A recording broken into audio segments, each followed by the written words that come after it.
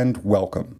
The notorious debate between comic book personalities Peter David and Todd McFarlane begins with statements made by the Image Comic founders when the company was first being established. Through his opinion column, But I Digress, Peter David addressed issues he perceived within Image Comics, and more specifically, with the statements made by some of the founders. Now, some context may be helpful. In 1993, the comic book market was practically a license to print money. Sales were astounding. The two mainstream publishers, Marvel and DC, were saturating the market with anything and everything. It was a period where quantity trumped quality. It was also a period where artwork was far, far more important than the writing.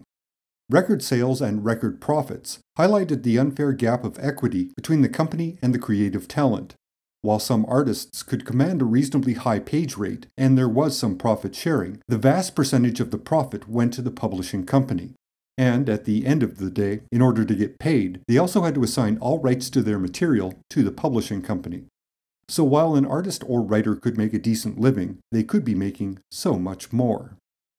With this knowledge, 7 artists joined together and formed Image Comics. Jim Lee and Todd McFarlane probably being the two most important people. Although Erik Larsen and Rob Liefeld were also very popular, and their presence solidified the foundation of this publishing venture. When Image Comics launched, each title was an unqualified success, and most of the founders became millionaires almost overnight.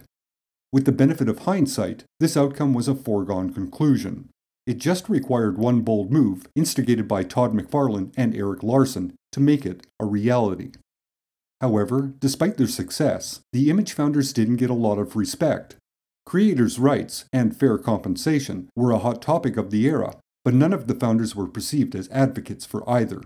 This lack of respect was further compounded by the rebellious image they projected and the suggestion they were bold pioneers of some variety. Whether correct or incorrect, this attitude was quite grating and somewhat condescending to most other industry professionals. While not stated explicitly, one could infer that Image Comics was generally seen as an opportunistic venture. The quality of the material being published essentially supported that opinion. It was all style, hardly any substance, and it degraded the medium into a purely capitalistic venture. And accidentally, it exposed the dirty secret of the industry. The creative talent were not getting paid their due. With the success and the ego it reinforced, some of the founders had no problem telling the press how great Image was and how it would change the comic book industry. In a nutshell, there was a lot of bragging and chest thumping. It was not a good look. And some took exception to the public persona projected by Image and its founders. One such person was columnist and Marvel Comics writer Peter David. In turn, one of the Image founders, Todd McFarlane, took exception to Peter David's exceptions. For the record, Peter David is a solid writer with an extensive list of credits. He is, quite simply, a craftsman. His work isn't challenging or difficult to grasp, but his stories, plots, and characters are well presented and professional. As a columnist, his opinions are usually well thought out and at least somewhat objective. He has a viewpoint he makes very clear when either writing or speaking. In the early 90s, when his profile was the highest, he was an important voice discussing the comic book industry. Todd McFarlane is a salesman, not a businessman, but a salesman that knows how to draw. He excels in selling himself and what he brings to the table. And he does deliver. Whether what he delivers is satisfying or not is another issue. His artwork is stylistic and somewhat coherent, but it contains no substance. His writing is an easy target for criticism. It's simply atrocious. Regardless, his unshakable belief in himself is a skill or a personality trait that can't be dismissed. It is effective. Gene Simmons of KISS has built a very long, profitable career following this principle. And one has to respect the hustle. But at the end of the day, that's what it is. A hustle. And this is what Peter David was trying to expose. The hypocrisy inherent in the foundation of Image Comics. It was opportunistic and exploitive. The overall lie that Image perpetuated was that they had set out to change the industry, while the fact of the matter being they had set out to exploit their own popularity and make tons of cash. David also objected to the Image people basically doing what they had done at Marvel and DC. He found the image projected by Image Comics to be false, or, at the very least, utterly disingenuous. At least that's the impression one gets from his But I Digress column published on February 21st, 1992. Added into this mix was an anonymous, inflammatory letter sent to the publisher of But I Digress. The letter stated writers, such as Peter David, were unnecessary and that artists should write their own material. This anonymous opinion matched McFarlane's opinion, and he would go on the record stating writers were unnecessary in the Comics Journal later in 1992. However, McFarlane denied being the author of the anonymous letter. For the record, the anonymous letter writer was Eric Larson. He owned up to it in a response to a Peter David letter that ran in issue number 20 of Savage Dragon. For the better part of a year, McFarlane and David would directly and indirectly reference one another through articles and letters to the editor. At some point, McFarlane challenged David's credibility and objectivity, suggesting David was fabricating lies about Image Comics and the founders.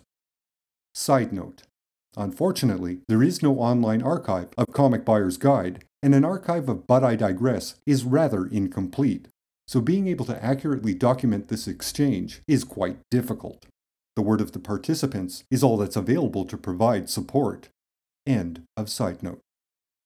In order to air their grievances and to settle these ongoing issues once and for all, both McFarlane and David agreed to a debate at the Philadelphia Comicfest Convention in October of 1993.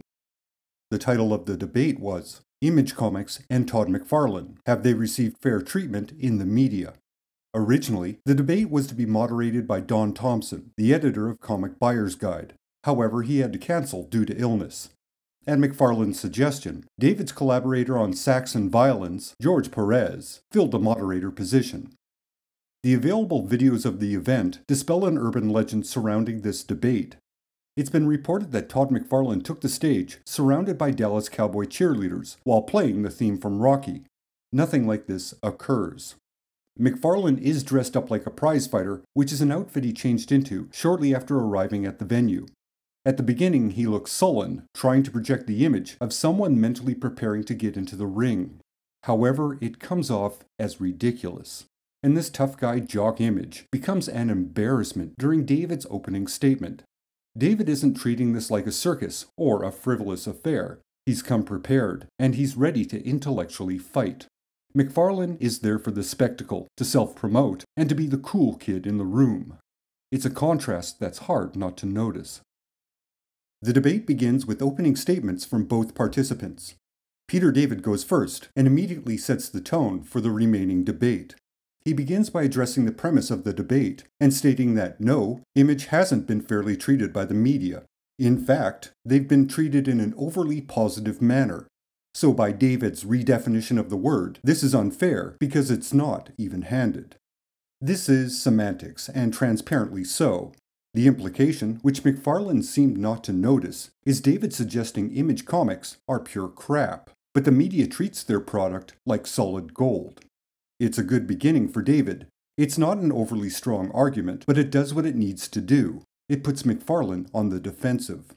Furthermore, it dispels any notion McFarlane might have that David was going to participate in the goofy spectacle McFarlane had planned. Todd McFarlane's opening statement is a wandering piece without any apparent theme. Basically, he states that the Todd McFarlane in interviews is a ghost personality. He's just goofing around. He says crazy stuff because that's what he does. In fact, McFarlane is surprised anyone takes that Todd McFarlane seriously. He thought everyone would see through the facade and find it amusing. The real McFarlane is multifaceted, a man who is different things to different people. This is an obvious, well, let's call it a rationalization, or an excuse, because if it isn't either, then McFarlane lacks a self-awareness that is profound. The first question, posed by McFarlane to David, is, how do you get your information as media, and do you contact the people you write about? Rightfully, David points out he's an opinion columnist, not a journalist. Therefore, he's not obligated to seek out clarity from the people he writes about. The second question, posed by David to McFarlane, is, please tell us your definition of a lie, as opposed to an opinion you don't agree with. Give one example of each, from But I Digress to illustrate. Context. Prior to this debate, McFarlane had alleged that David was twisting the statements of the Image founders and spreading lies about the company. End of context. McFarlane is unable to answer this question. He simply states he didn't leave Marvel and start Image because of money. This is a theme McFarlane had established for himself prior to this debate. Image Comics is not about the money, it's about being happy. The third question posed by McFarlane to David is, what changes in Image would satisfy you? David's response is simply, makes sense. Think about what you say before you say it. Later he would elaborate and say Image's collective, arrogant attitude is quite annoying, and it's something they may want to tone down. The fourth question, posed by David to McFarlane, is, please explain what you expected from the non-founder titles in terms of quality and sales. Context. There were many titles, such as Wildstar by Jerry Ordway and Shaman's Tears by Mike Grell, that were unceremoniously dropped by Image. The question implies that sales were the deciding factor, despite McFarlane stating sales were irrelevant to any publishing decisions. End of context. McFarlane talks around the answer, avoiding specifics, but he does provide something resembling an answer. The non-founder books were expected to be on time and meet certain sales goals. The rules for non-founders don't apply to McFarlane and the other founders, all of whom were notoriously late, because, well, they were the bosses. The non-founder books were there to fill in the spaces in the schedule, so there was always an Image product on the store's shelves. If they were unable to deliver, they were let go. The fifth question, posed by McFarlane to David, is, what is wrong with the writing of Todd McFarlane and with Spawn in general? David suggests that McFarlane do some reading and learn about the craft of writing. The sixth question, posed by David to McFarlane, is, how do you claim the moral high ground in your landmark column about respect? Please explain how the treatment of freelancers by Image is appreciably superior to that of Marvel. Context. The landmark column David references is McFarlane's recent column in Wizard number 28. In that column, McFarlane alleged that John Byrne and Peter David were colluding due to their mutual disrespect for Image Comics. End of context. McFarlane's answer, which has to be distilled from a rambling anecdote about himself, is that no one at Image messes with someone else's creative vision. With the questions over, the debate moves into the closing arguments. David goes first. He states that if his series, Saxon Violence, which was running late at the time, had been an Image book, it would have been dropped. However, Marvel supports the project and is willing to wait for it to be done properly. He then suggests Image demands respect despite being arrogant and contradictory, while not giving the respect they appear to cherish. McFarlane's closing argument is to state that Image Comics has changed the industry. He defends Image by quoting Terry Stewart, the then president of Marvel Comics, who allegedly said to McFarlane and the other Image founders, quote, "Comic books are an entertainment business, and this is how it's always been. We will exploit you, and we will always exploit you." Unquote. He then makes a very poorly chosen analogy to illustrate that he and the other Image founders didn't accept the status quo. They are rebels.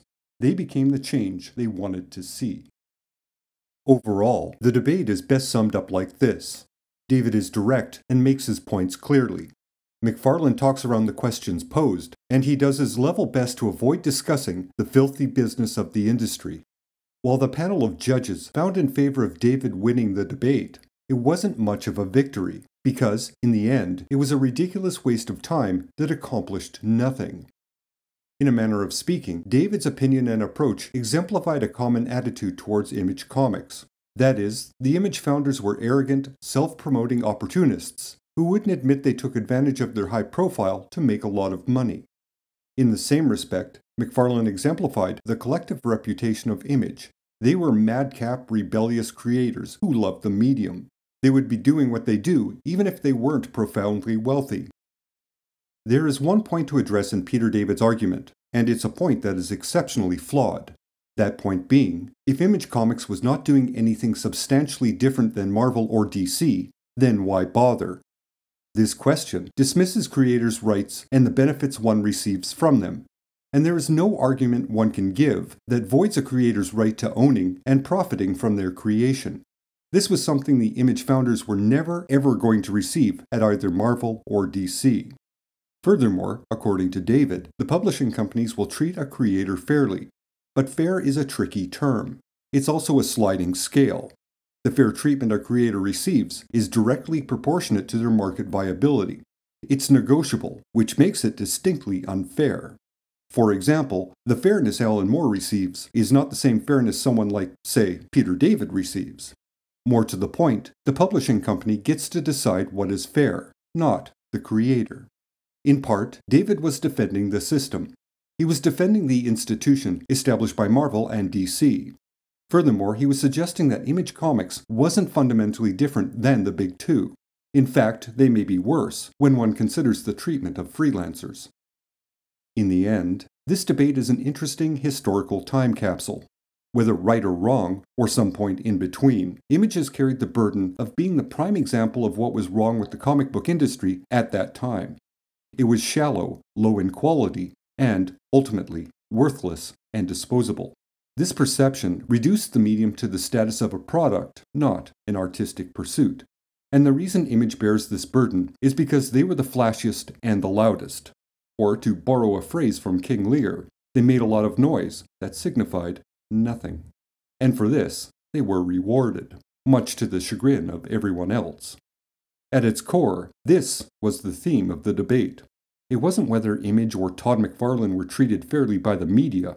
It was whether the attention they received was earned fairly, or whether it was manufactured and controlled. If you enjoyed this video, please subscribe. If you would like to go a step further, click Join and select the option most suitable for you. Any and all support is greatly appreciated. Thank you. That's it for today. Like, share, subscribe, and comment, and I will talk at you later. Until next time.